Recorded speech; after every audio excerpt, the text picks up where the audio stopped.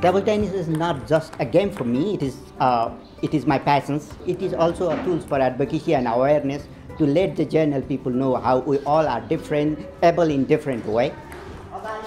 My name is Deepak KC.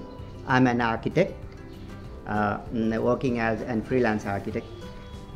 I'm also involving in the disability rights movement as an activist, which is also my passion. When Deepak arrived at SOS Children's Village Party, he was very wonderful boy, always smiling face and very loving boy.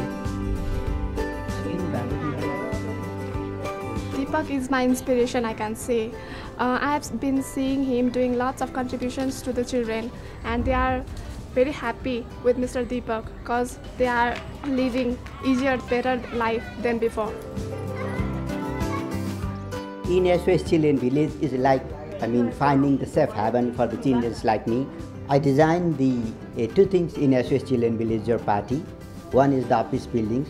There was the step before, and right now we have created the ramp for the wheelchair users so that they could go to the office freely as they like.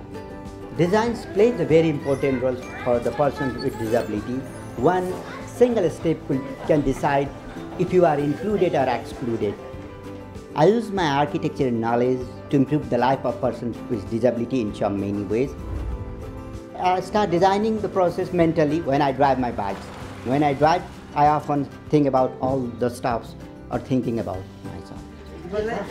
How are you? I'm fine. They need a role model so that they could learn, motivate, and inspire in their lives so that they could be the same like their role model.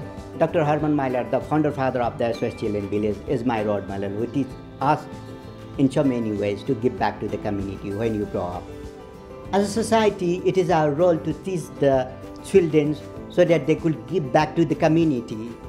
When they receive the love and care, they could be able to give back to the community the same kind they are having when they were a child.